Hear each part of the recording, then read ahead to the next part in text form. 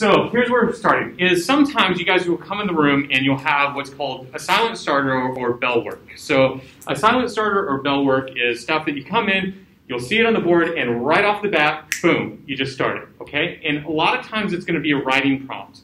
A lot of times at the beginning of classes from here forward, you'll come in and we'll either have a writing prompt on the board or it'll say silent reading, okay? So it's extremely important that you bring in your notebooks every single class, and you bring your independent readers every single class, because we're going to be using them a lot, especially for these starters.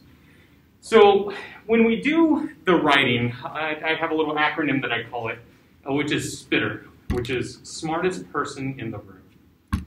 Now, if you think about the smartest person in the room, how do you typically identify the smartest person in the room? What do you think? Go ahead, Patty.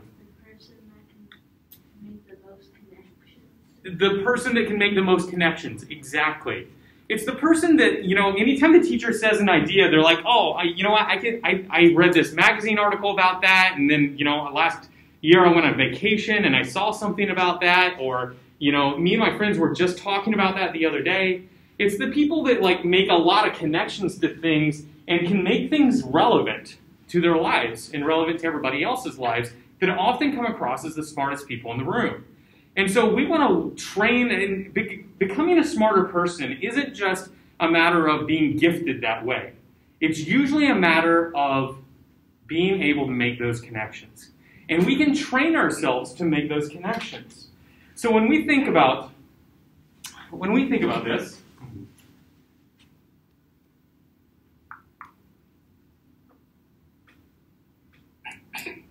there we go. When we think about this, we want to connect to the idea of writing. And on one side, we want to think about how we write or how we're doing these things.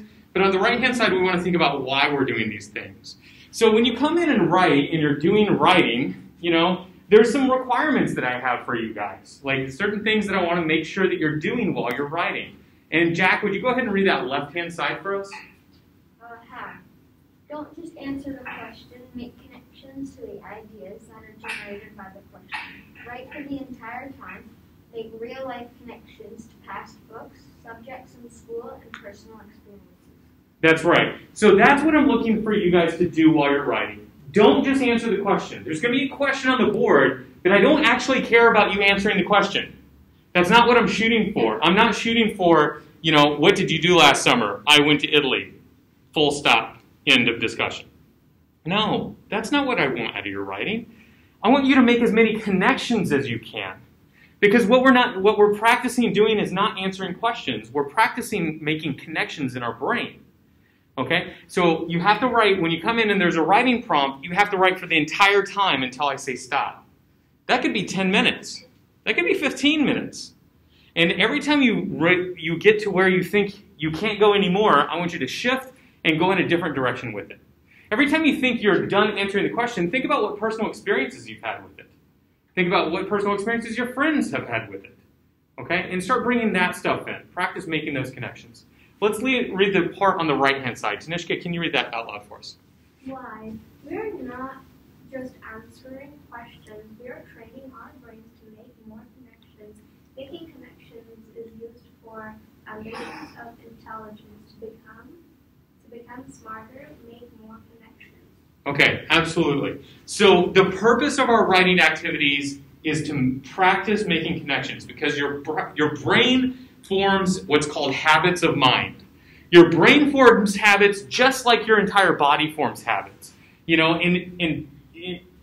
Just like these guys right here have formed some habits. We know this is from, so it's not really about habit forming, but it gets across the idea. If you think about these two guys and the difference in their habits, what's the difference in the habits of this guy versus the habits of that guy? What's the difference between those two, Mutaz? I think the first one is very weak, and just not weak, just very not trained. Okay, and the guy on the right, help me out. Rizan?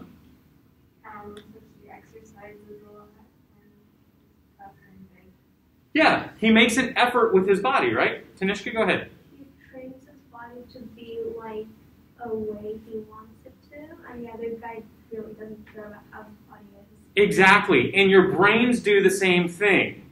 Your brains do the exact same thing. Those of you that train your brains have a brain that really looks like that, and those of you that don't train your brains have a brain that looks like that. I mean, it's just, that's what happens between us. We end up looking like that guy or that guy. You know? That some people look like this on the outside, and they look like this in their brains. And some people look like this on the outside, but their brains are actually developed like this. It's all about what your habits are, the habits of mind. And what happens to this guy when he works out every single day and he wakes up the next morning? Does he want to work out? Yes, he does. The first day he wakes up and he says, I want to work out. And the same thing is true of your brain. When you practice thinking deeply and making connections, your brain develops that habit where your brain is asked a question and your brain is like, yes, I can't wait to make connections and think deeply about this thing. But if our brains are like this and we never push it and we get in a habit of letting our brains off the hook, our brains develop the habit of staying like that. And then you ask your brain a question and it's like, I don't know. And then it quits. And we don't want that to happen. We want to train our brains to be like that and not like that. Because that's the nature of learning and thinking. So, how do our brains learn in general? Our brains learn by, as we've already established, making connections. And I'll show this in scientific fact, right here. This is an actual brain scan of an infant. When you are first born, you are born with all these little nodes in your brain, all these little spots, these little dots. And these dots are unconnected to one another. And these are synapses in your brain, and there are more synapses in your brain than there are stars in the Milky Way galaxy.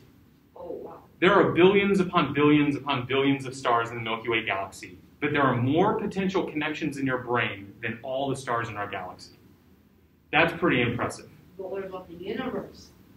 That's different. Probably more than the entire universe. So, as we experience things, every time you see something, your brain makes a connection. So every time you hear a sound, you hear music, your brain connects some of these synapses. Every time it sees a bird outside on a tree, it makes a connection between things. Every time it feels the wind, every time you feel the wind in your face, it makes a connection. If you feel multiple things, you make several connections. And gradually over time, these connections, our experiences, form the connections in our brain that form the neural networks that make up the way that we think. And then, when your brain is developed, the way that these networks are formed is the way that you will be able to think about problems. If you have a very advanced neural network and somebody asks you a question, your brain will search through all of these things and it has access to all of these experiences and all of these connections in order to form a deep answer to a question. So if you get a question, you'll end up with a very complex output.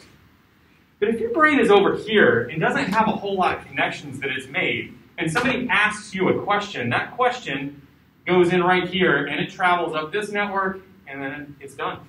There's nowhere else it can go. It can't connect to any other experiences. It can't connect into any other things. This is the difference between people that are able to think, complexly and people that think simply. It's a matter of connections that they formed in their brain, and that's often a matter of one of two things. Number one, experience. Okay? Experience forms a lot of connections. If you've traveled all over the world, you've had a lot more experiences, and you've seen a lot of different cultures and stuff like that. And if you have never left your town, you have not had those experiences, so how could you possibly form those connections? The other way that we form those connections is extremely important. It's reading. Nothing else you do forms connections as solidly as reading. Reading is one of the most important things that you can do for your brain as far as forming connections. But another thing to know about these connections is even if you form them, over time they go away. They gradually go away unless you use them. So everything that we read and experience forms connections, and those connections are made permanent by accessing them regularly, by talking about them and writing them. Every time you access a connection, you reinforce a connection. So what happens is gradually over time, if you got a connection in your brain, the first time you experience it, if I tell you if I tell you that love is nothing but a chemical reaction, in your brain, and it's not a real thing. Okay? I told you that, and now that piece of information goes in your brain, and it forms a very thin connection. You know? And then if you go to psychology class and they tell you the same thing, then that connection is reinforced, and it becomes stronger. And then if you write an essay about it, that connection becomes extremely firm because you have had experience thinking deeply about it and researching it. So it becomes very permanent. Now, if I just said that one time, love is nothing but a chemical reaction and an illusion created by your brain, and it's not really a real thing. If I just said that one time and you were like, okay, all right, and then you went out in the world and never heard it again and never read it again and never did anything with it again, gradually over time you would lose that memory. It would go away. It would become thinner and thinner over time until that connection is completely lost. Oh, never happened. So we reinforce the connections in our brain by accessing them. So the more times I ask you to write about things and you practice making connections to things, the more time you're accessing your previous knowledge in order to make connections and form connections and reinforce connections and make sure that they are permanent in your brain so that you can use them later on as well. Yes, Patty?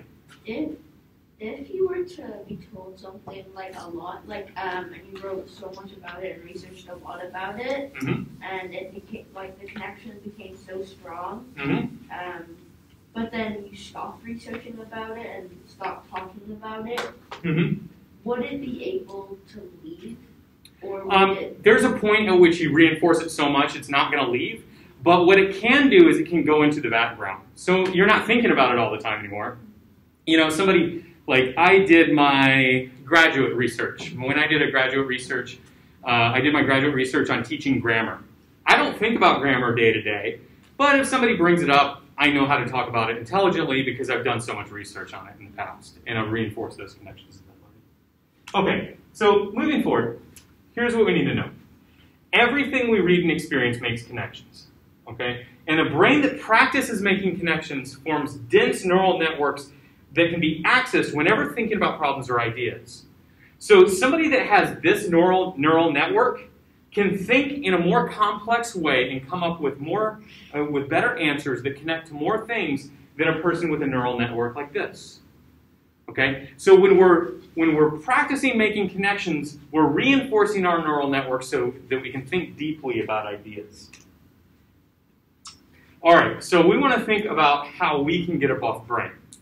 How do we exercise our brains? How do we make sure that our brains get in the habit of being able to form connections? And the most important thing that we can do in here is continually practice making connections. And that's why when I give you guys writing prompts at the beginning of class, the goal is not to just answer the question. The goal is to practice making connections to things. And we do that by going to the gym for our brains. You know, you go to the gym and you lift weights, boom, boom, boom. Well, this is the gym for our brains. So we come in and we've got a writing prompt and we say, all right, let's get our brains warmed up. And we warm up our brains by making all those connections and thinking as much as we can. And by forming that habit, by doing that practice, we form that habit of mind. And our mind gets in the habit of making connections to things when we're then asked a question. And that's a really important habit that affects your overall intelligence, your overall performance in school, and your lifelong ability to, be the smartest person in the room, which is what I want you guys to be one day. I want you guys to be able to go in any room, and when people start talking about stuff, you're the smartest person in the room. Why? Because you're able to make connections, the most connections. Somebody asks you something, and your brain automatically says, boom, boom, boom, boom, boom, and accesses everything that you know about it from the past. All right, so let me wrap it up real quick. I want to go ahead and form in your mind a question that you have about this. Everybody form one question.